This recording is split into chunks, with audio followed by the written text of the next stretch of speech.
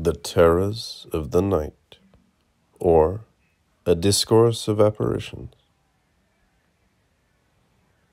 A little to beguile time idly discontented, and satisfy some of my solitary friends here in the country, I have hastily undertook to write of the weary fancies of the night, wherein, if I weary none with my weak fancies, I will hereafter lean harder on my pen, and fetch the pedigree of my praise from the utmost of pains. As touching the terrors of the night, they are as many as our sins. The night is the devil's black book, wherein he recordeth all our transgressions. Even as when a condemned man is put into a dark dungeon, secluded from all comfort of light or company, he doth nothing but despairfully call to mind his graceless former life, and the brutish outrages and misdemeanors that have thrown him into that desolate horror.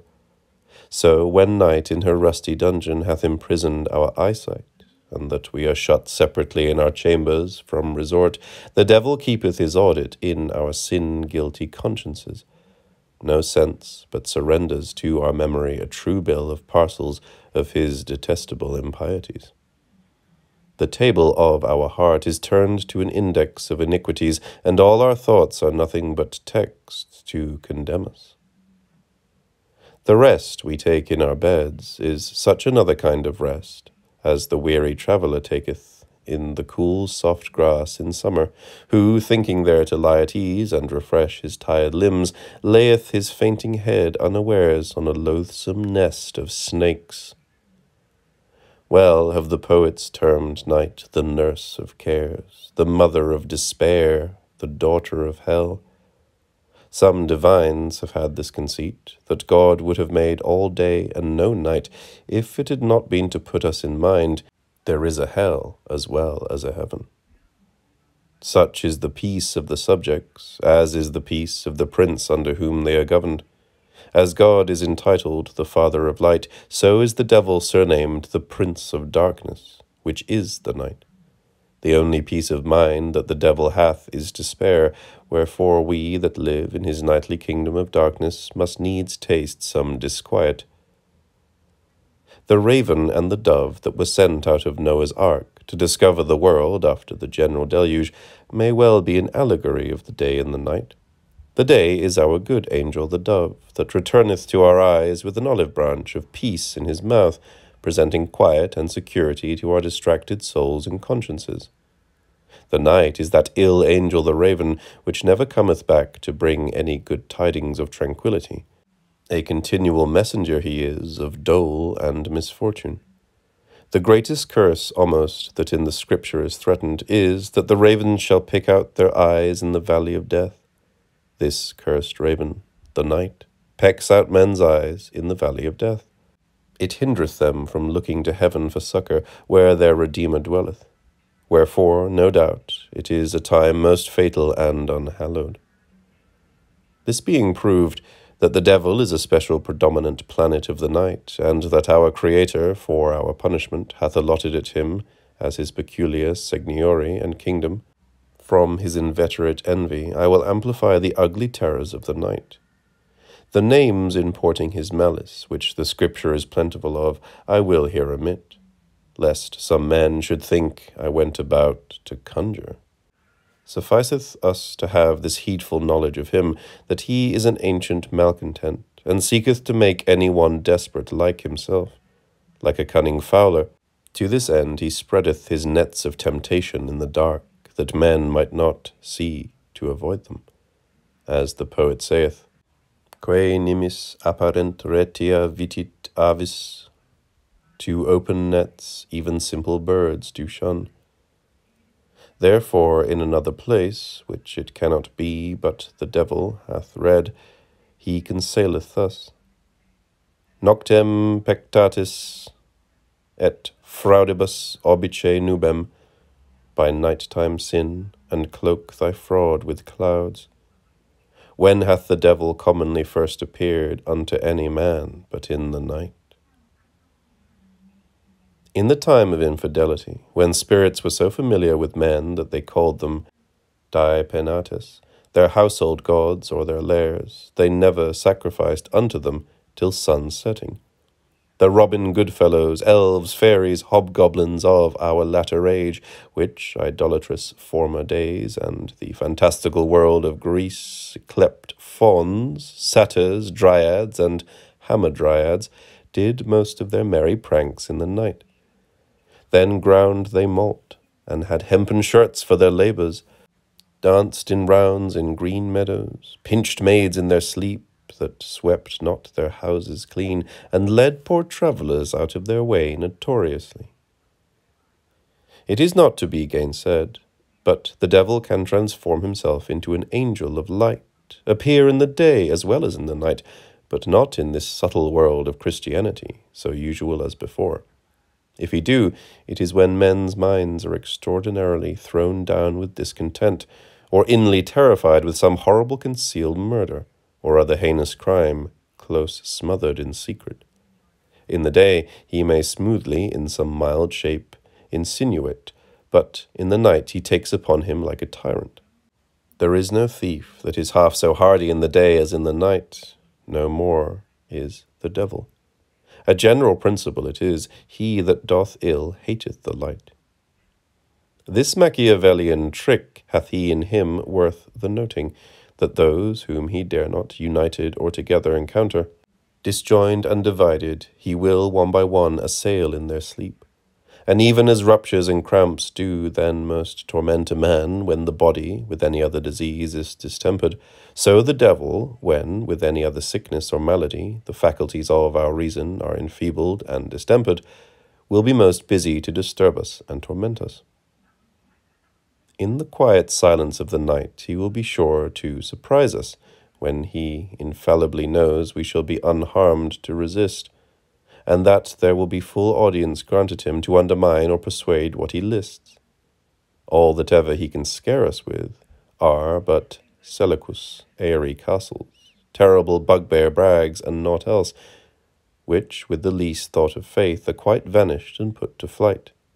Neither in his own nature dare he come near us, but in the name of sin, and as God's executioner. Those that catch birds imitate their voices, so will he imitate the voices of God's vengeance, to bring us like birds into the net of eternal damnation. Children, fools, sick men, or madmen he is most familiar with, for he still delights to work upon the advantage, and to them he boldly revealeth the whole astonishing treasury of his wonders. It will be demanded, why, in the likeness of one's father or mother or kinsfolk, he oftentimes presents himself unto us. No other reason can be given of it but this, that in those shapes which he supposeth most familiar unto us, and that we are inclined to with a natural kind of love, we will sooner hearken to him than otherwise. Should he not disguise himself in such subtle forms of affection, we would fly from him as a serpent, and eschew him with that hatred he ought to be eschewed. If any ask why he is more conversant and busy in churchyards and places where men are buried than in any other places, it is to make us believe that the bodies and souls of the departed rest entirely in his possession, and the peculiar power of death is resigned to his disposition. A rich man delights in nothing so much as to be incessantly raking in his treasury, to be turning over his rusty gold every hour. The bones of the dead the devil counts his chief treasury, and therefore is he continually raking amongst them. And the rather he doth it, that the living which hear it should be more unwilling to die, insomuch as after death their bones should take no rest. It was said of Catiline, vultum gestavit in manibus, with the turning of a hand he could turn and alter his countenance. Far more nimble and sudden is the devil in shifting his habit. His form he can change, and cog as quick as thought. What do we talk of one devil? There is not a room in any man's house, but is pestered and close packed with a camp royal of devils. Chrysostom saith, the air and earth are 3 parts inhabited with spirits. Hereunto the philosopher alluded, when he said, nature made no voidness in the whole universal. For no place, be it no bigger than a pockhole in a man's face, but is close thronged with them. Infinite millions of them will hang swarming about a worm-eaten nose. Don Lucifer himself, their grand capitano, asketh no better throne than a blear eye to set up his state in. Upon a hair they will sit like a nit, and overdredge a bald pate like a white scurf. The wrinkles in old witches' visages they eat out to entrench themselves in. If in one man a whole legion of devils have been billeted, how many 100,000 legions retain to a term at London? If I said but to a tavern, it were an infinite thing. In Westminster Hall a man can scarce breathe for them, for in every corner they hover as thick as motes in the sun. The Druids that dwelt in the Isle of Man, which are famous for great conjurers, are reported to have been lousy with familiars. Had they but put their finger and their thumb into their neck, they could have plucked out a whole nest of them. There be them that think every spark in a flame is a spirit, and that the worms which at sea eat through a ship are so also. Which may very well be. For have not you seen one spark of fire burn a whole town, and a man with a spark of lightning made blind or killed outright? It is impossible that guns should go off as they do, if there were not a spirit either in the fire or in the powder. Now for worms, what makes a dog run mad but a worm in his tongue? And what should that worm be but a spirit? Is there any reason such small vermin as they are should devour such a vast thing as a ship, or have the teeth to gnaw through iron and wood? No, they are spirits, or else it were incredible. Tullius Hostilius, who took upon him to conjure up Jove by Numa Pompilius' books, had no sense to quake and tremble at the wagging and shaking of every leaf, but that he thought all leaves are full of worms, and those worms are wicked spirits. If the bubbles in streams were well searched, I am persuaded they would be found to be little better. Hence it comes that mares, as Columella reporteth, looking their forms in the water, run mad. A flea is but a little beast, yet if she were not possessed with a spirit, she could never leap and skip so as she doth. Froissart saith, the Earl of Foix had a familiar that presented itself unto him in the likeness of two rushes fighting one with another. Not so much as Tewkesbury mustard, but hath a spirit in it, or else it would never bite so. Have we not read of a number of men that have ordinarily carried a familiar or a sprite in a ring instead of a spark of a diamond? Why, I tell ye, we cannot break a crumb of bread so little as one of them will be if they list. From this general discourse of spirits, let us digress, and talk another while of their separate natures and properties. The spirits of the fire, which are the purest and perfectest, are merry, pleasant, and well inclined to wit, but nevertheless giddy and inconstant. Those whom they possess, they cause to excel in whatever they undertake. Or poets or boon companions they are, out of question. Socrates' genius was one of this stamp, and the dove wherewith the Turks hold Mahomet their prophet to be inspired. What their names are, and under whom they are governed, the discovery of witchcraft hath amplified at large, wherefore I am exempted from that labour. But of the divinest quintessence of metals and of wines are many of these spirits extracted. It is almost impossible for any to be encumbered with ill spirits, who is continually conversant in the excellent restorative distillations of wit and of alchemy. Those that ravenously inglut themselves with gross meats, and respect not the quality but the quantity of what they eat, have no affinity with the spirits of the fire. A man that will entertain them must not pollute his body with any gross carnal copulation or inordinate beastly desires, but love pure beauty, pure virtue, and not have his affections, linsey-woolsey, intermingled with lust, and things worthy of liking. As, for example, if he love good poets, he must not countenance ballad-makers. If he have learned physicians, he must not favour horse-leeches and mountebanks. For a bad spirit and a good can never endure to dwell together. Those spirits of the fire, however I term them comparatively good in respect of a number of bad, yet are they not simply well inclined, for they be by nature ambitious, haughty, and proud.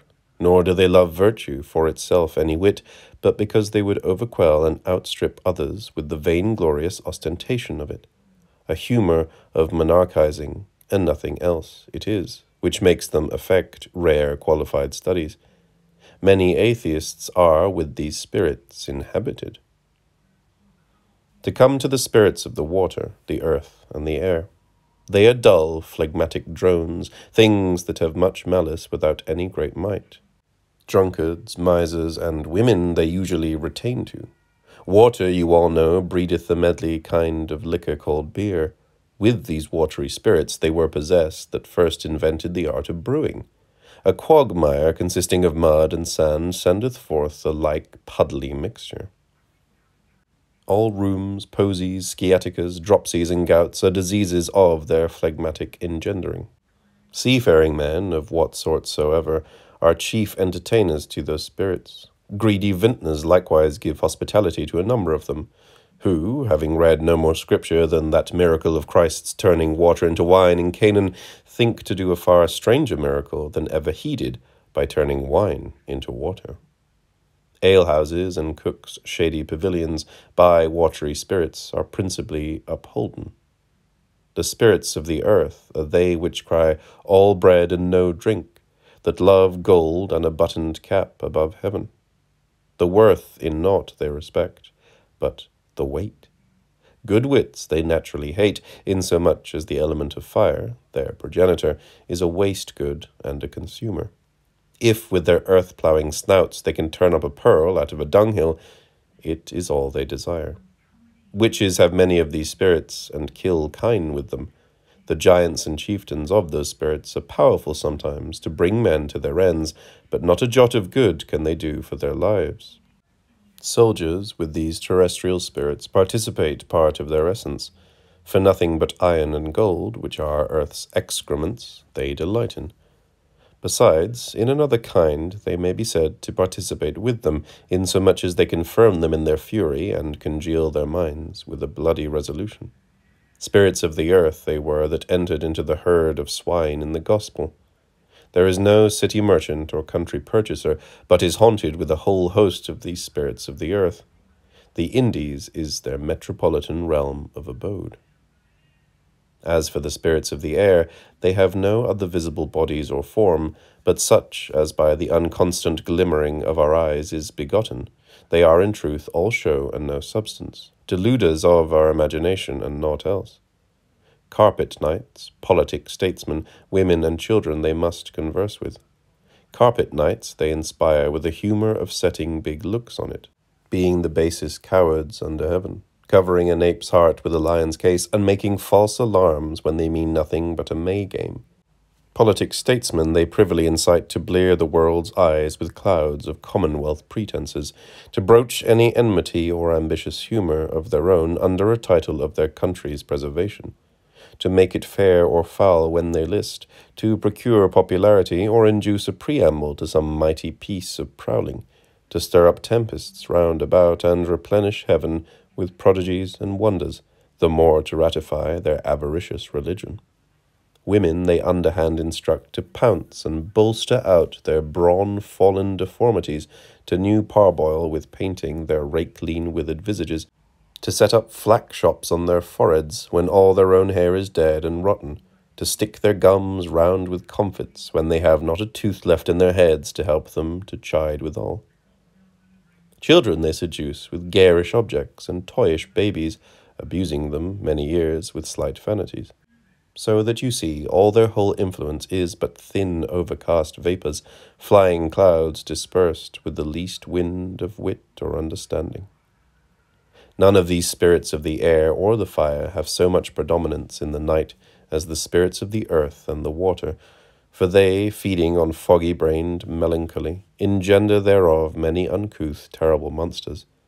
Thus much observe by the way that the grossest part of our blood is the melancholy humour, which in the spleen congealed, whose office is to disperse it, with his thick, steaming fenny vapours casteth a mist over the spirit, and clean bemasketh the fantasy.